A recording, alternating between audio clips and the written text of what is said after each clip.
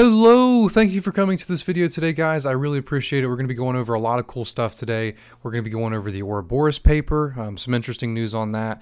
We're going to be going over the first ever DApp on Yoroi. That's going to be pretty cool. I'm also going to be showing you guys the voting center in Daedalus and a little bit on how that voting is actually going to work.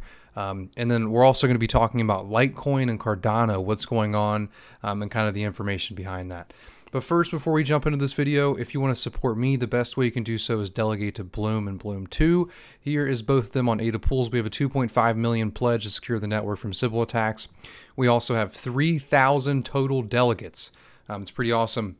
Another thing I wanted to show you guys is we're actually at 1,205 total pools in the Cardano ecosystem. That's pretty cool. Another thing I've been doing, if you guys are interested in creating your own stake pool with some help, or you would like someone to run and maintain your stake pool for you, feel free to contact me at peyton@bloompool.io. peyton@bloompool.io. It's going to be in the bottom of the description down below. But let's jump into the video today. Okay. Let's go to the coolest thing first, in my opinion. So, Emergo posted this tweet on October 16th. They said, "It's happening. Ergo platform released its first NFT marketplace DApp auction house as per, and developer support for our Cardano ADA Lite wallet Yoroi is coming soon. Will this be the first DApp to have Yoroi wallet support?" So I just wanted to show you guys this little screenshot right here. This is pretty awesome. If you guys don't know what an NFT is, it's kind of like a decentralized marketplace of sort, and you can buy essentially artwork and just like, I think people even said you could buy like, eventually it's going to be like houses and stuff on there, so I'm not too informed on what they are, but it is still pretty cool to see that this may be the first ever DApp that Yoroi actually supports. So when this does come, I will have a video on this. We're going to be looking at the support for this DApp so we can kind of see what it's going to look like in the future, you know, when this is actually coming to ADA, because this is specifically on Ergo. So it's not for ADA, it's an Ergo DApp.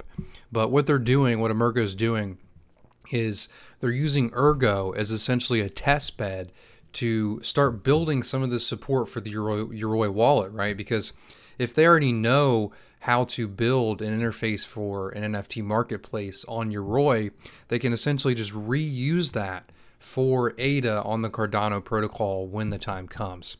It honestly reminds me of how IOHK or IOHG use the ITN, the incentivized test net, to see how staking works, to see how kind of the culture of staking was, so then they could have a lot of experience and to be prepared for when it came for mainnet on the Cardano protocol.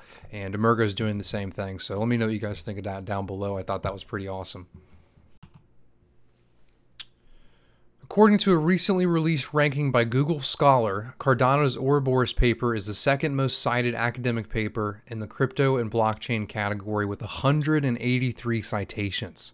The Ouroboros academic outlines the proof of stake mechanism that is powering Cardano.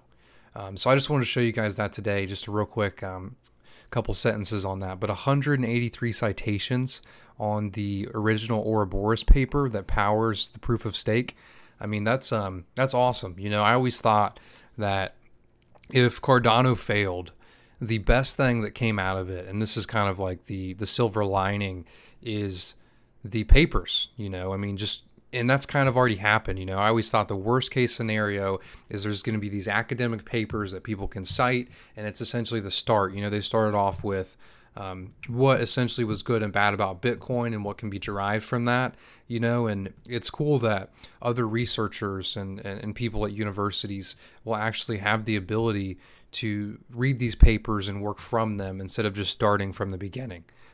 So I think that's really awesome, and I think that really provides a lot of really validity on how awesome this stuff is, you know, and it's cool that we actually have Ouroboros, the code, you know, not just the paper, and it's nice to see people citing it. So let me know what you guys think of that down below. I thought that was pretty cool.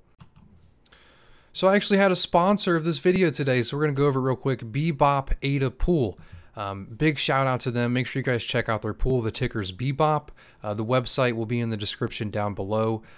Big shout out to them. Thank you for sponsoring this video and supporting the channel.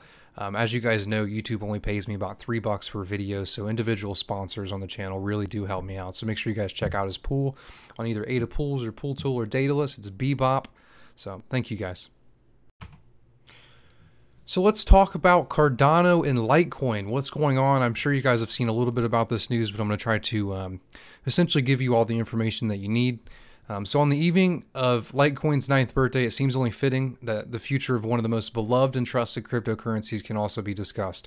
I actually do like Litecoin. I do. I always used it, especially in 2017 in the Bitcoin days. It was essentially how I moved funds from one place to another, you know, just the cheap transactions. And because Bitcoin back then was like $10 per transaction.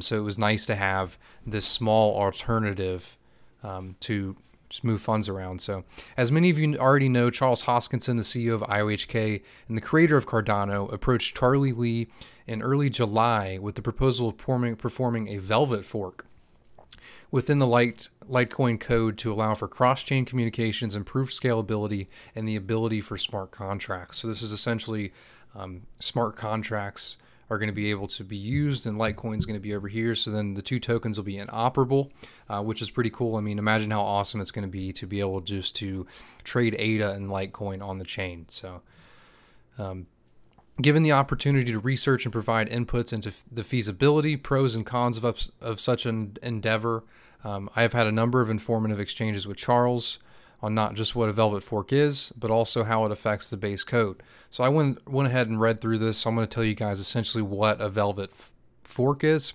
which is pretty interesting. And I'm just going to go ahead and read it because the information I think is pretty awesome, and it'll tie into some of the things that you guys already know about hard forks and soft forks. So a velvet fork is the means by which the action of adding code will take place. It is not a hard fork, and it also is not a soft fork. So a hard fork is obviously done by a majority consensus, by those with the ability to normally vote on the changes. A velvet fork can be done without this requirement. It will allow clients that upgrade to the new rules to still be compatible with those that do not, and adds no rule modifications to the consensus layer. In other words, I'll just explain this because I think I can explain it better. So when you do a hard fork, right, when Shelley came out, we all had to move from Byron, the federated model, to the hybrid federated and the stake pool model that we're currently in with Ouroboros, right? So essentially, instead of doing a hard fork where everyone has to change, the whole protocol has to change, and the guidelines that stake pool operators are running on, the guidelines that the wallets are running on, those don't actually change. It's essentially just an addition to what's already there. So it's nice. So all the people that really don't agree with this velvet fork, it doesn't. So I found some juicy details on GitHub. You wouldn't expect it, but this is going to be about the voting center in Daedalus. Voting is actually coming on the 28th of October. The period that we're currently in Catalyst right now is the assess period. And what the assess period is it's a time where anyone in the community can actually sign up to assess certain proposals and give them a rating from 0 to 100. So for example, my Cardano Aura proposal is actually getting assessed right now, and I can get a rating, and it's based on impact, auditability, and feasibility.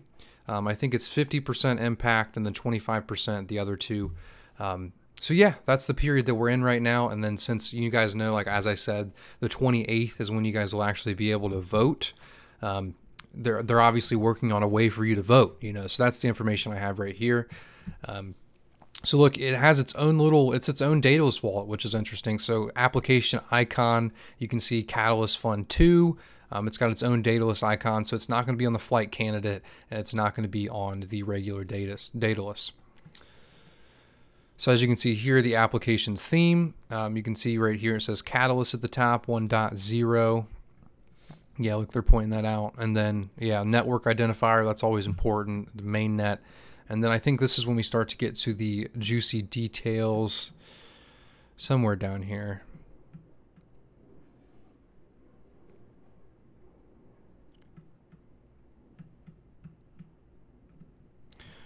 Oh, okay. Yeah, so I did read that. So essentially the way this is going to work, this is pretty interesting.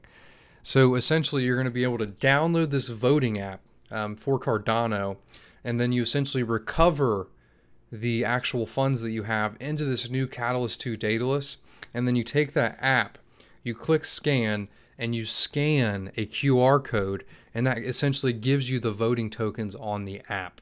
A lot of people have been asking me questions like specifically about how do we vote, how much funds do we have to vote, can we vote with 2 different wallets? So you need at least 8,000 ADA per wallet to vote, but you will be able to vote from 2 different wallets. The voting process is coming out on the 28th. If the Daedalus is released before then, if the app's released before then, just know that I will have a video step by step on my channel, like similar to the how to stake videos. And I'm going to be showing you guys how to actually vote yes or no on my proposal. So, yep, let me know what you guys think of this down below. I'm excited for Catalyst Fund 2 Daedalus.